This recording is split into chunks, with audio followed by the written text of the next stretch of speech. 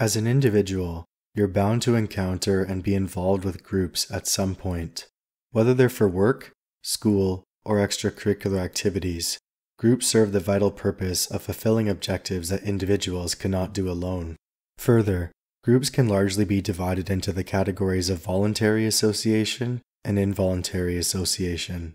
An example of the former is a friend group, or people you actively spend your free time with, whereas an example of the latter is a workplace composed of colleagues that you wouldn't necessarily associate with outside work hours. Fundamentally, groups contain individuals with respective interests, but a group can't effectively function if individual interests supersede collective interests. Regardless of which group you find yourself in, there will naturally be questions about where you fit within the group and whether you belong. With people that we care about, family and friends most notably, we certainly hope and even expect that we'll belong in these circles. However, this isn't always the case because we can still become ostracized by family and friends. Not fitting in with a group of acquaintances or strangers is unsurprising, but not belonging with people who are supposed to care about you can certainly be discouraging. Today's discussion explores the unexpected benefit of not fitting in, or not truly belonging anywhere. The principal assertion is that although we hope we'll belong in some places, we're better prepared if we consciously realize that none of us truly fit in anywhere, at least not 100% of the time. To begin, the unexpected benefit of not fitting in anywhere is that you aren't surprised in cases where you're ostracized, groups become divided or fall apart, or circumstances take a turn for the worst and you find yourself on your own again. Each of these outcomes can occur independently or in tandem with one another. Regardless of outcome, it's better to be prepared than to be caught off guard. In my previous videos, I've discussed some of my own personal experiences related to this concept. I won't rehash all of them, but I'll mention again that like many kids growing up, I was bullied by my peers in school.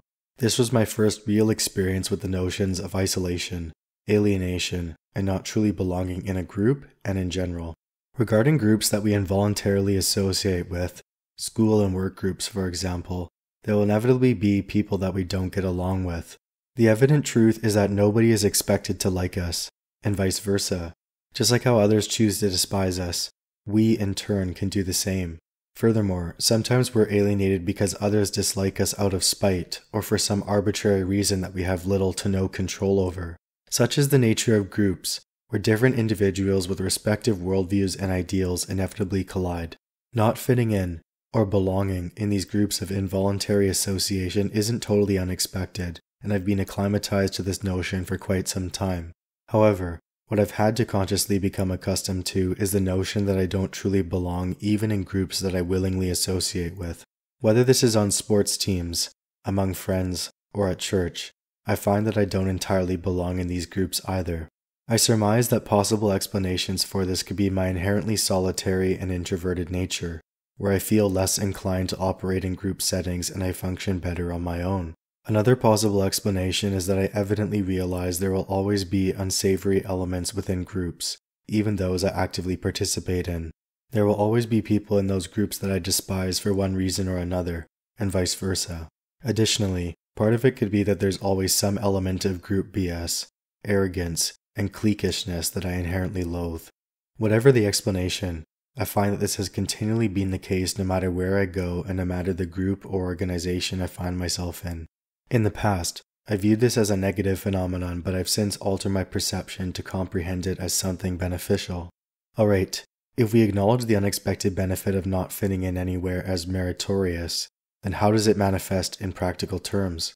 Before I continue on with this though, I should make an important side note. It's crucial to understand what doesn't fall under the category of not fitting in or not belonging somewhere. This doesn't imply that you don't belong because you fail to receive attention from everyone in a particular group, either in particular moments or all the time, and this certainly doesn't imply that you don't belong if you fail to get everyone to like you. Becoming sad or upset about not being included in absolutely every single group activity, discussion, or endeavor doesn't qualify as not fitting in. Furthermore, becoming sad or upset that not everyone desires to willingly associate with you doesn't fit the bill either. Inevitably, there will be activities, projects, and discussions where only exclusive people can participate.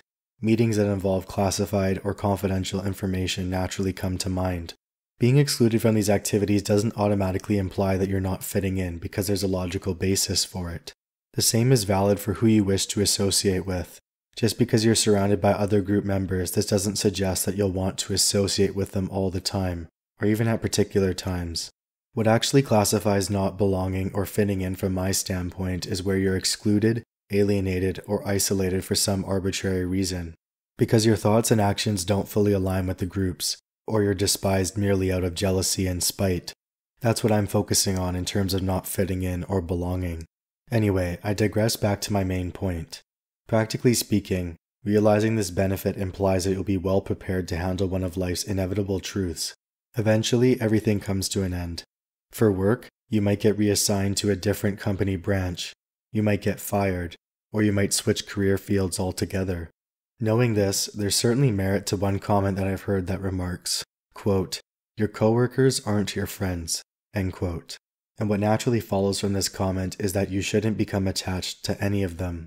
Indeed, this is especially valid in more cutthroat workplaces where everyone is doing anything they can to ascend the corporate ladder. But even in less competitive work environments, these words still hold water.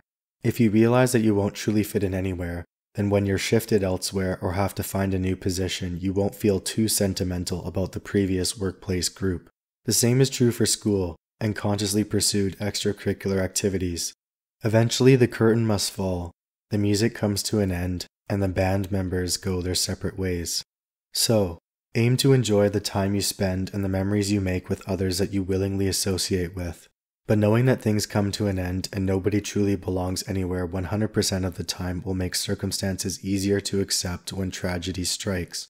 When a family member passes away, when a remarkable friend moves away to another part of the country, when your favorite sports organization folds, or when you find yourself on your own again. No matter the circumstance, you'll be able to move on and continue relatively unscathed because you pragmatically understand the nature of things. The only constant throughout your life is yourself. Everyone else may come and stay for a while, but eventually they too must depart, in one form or another. The imperative principle to remember then is to cherish those gratifying moments that you're afforded with the ones you care about, but also to be prepared for when the time is up. Doing so will not only make you stronger and more resilient, but you'll also be able to seamlessly transition from one life chapter to the next without becoming bogged down by excessive sentimentality or melancholy.